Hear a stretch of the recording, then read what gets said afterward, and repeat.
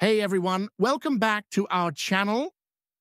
In today's video, I'll show you how to create a bootable Linux USB using Rufus on a Windows PC. Whether you want to install Linux or run it live without installation, this guide will walk you through the process step by step. Let's get started. First things first, you'll need to download the Linux distribution you want to use. Head over to the official website of the Linux distro you're interested in. For this tutorial, I'll be using Ubuntu as an example. Once you're on the site, download the ISO file for the version you want. Make sure to save the ISO file somewhere you can easily find it, like your downloads folder. Next, we need to download Rufus. Rufus is a free open source tool that makes creating bootable USB drives a breeze. Go to rufus.ie, scroll down, and download the latest version of Rufus.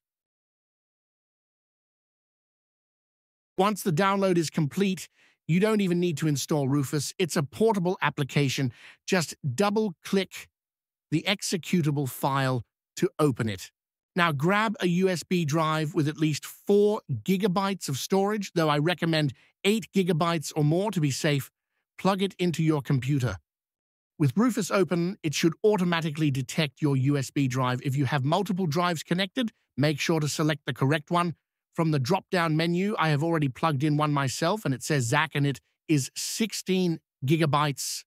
Next, click the Select button next to Boot Selection and choose the Linux ISO file you downloaded earlier.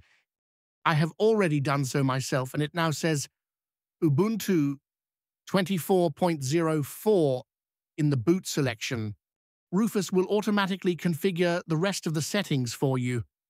Volume label, you can rename this if you want.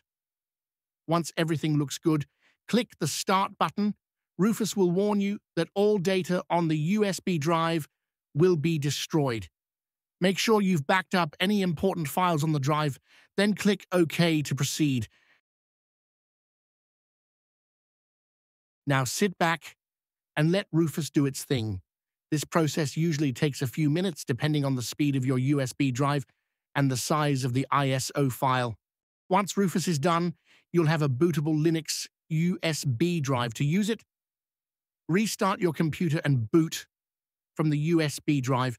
You may need to enter your BIOS or UEFI settings and change the boot order to prioritize the USB drive. And that's it. You're now ready to try out or install Linux on your computer. Thanks for watching.